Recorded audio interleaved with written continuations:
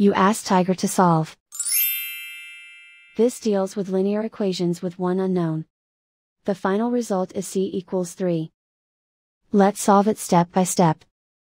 Simplify the expression. Expand the parentheses.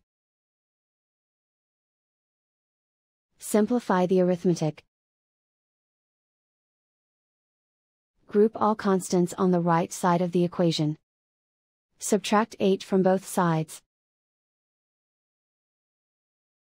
Simplify the arithmetic.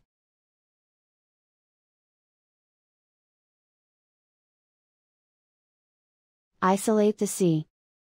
Divide both sides by 4.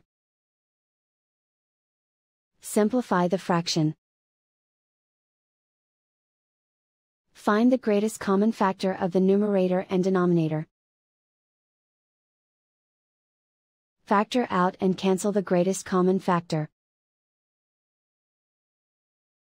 And so the final result is c equals 3.